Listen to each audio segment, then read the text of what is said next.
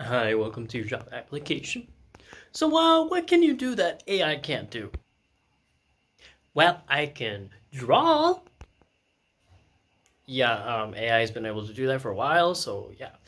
Do you want to show me some examples of your drawings? Yeah, I'm able to draw this. Oh my gosh, your studio lighting here, your office lighting is a little weird. So, yeah, I was able to draw this. You know,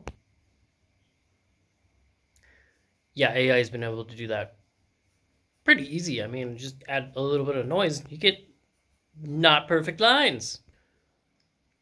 But I went to school and I learned how to draw cubes in perspective, and I learned how to draw straight lines without a ruler. Like I could put a ruler next to it and it looks perfectly straight, you know? That was the first thing that AI learned to do, but congratulations, maybe you're part AI or something.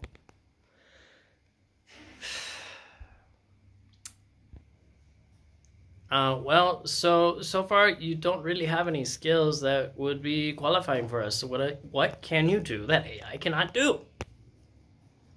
I can read, I can sing, I can make music, I can draw, I could do manual labor, I could do gardening, I could do arts and crafts, I could 3D model and make animation. Dude, AI is catching up to all of those, and technically AI is already replacing the music industry, and AI is like replacing 3D modeling and animation. Now I could just type in a lot of things and it just replaces it. Same thing with programming. Like, I could type in my code and they'd be like, "Oh, can you code it to do this?" It just does it right for me. So, again, what can you provide that AI cannot provide? Emotions?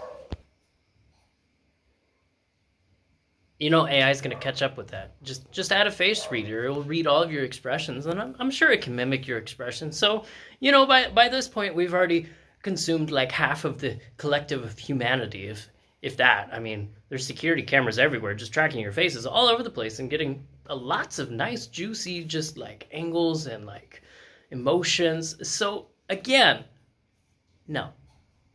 So I'm gonna have to just say that you probably are not fit for this job at all, and we're gonna go ahead and go with AI. So bye.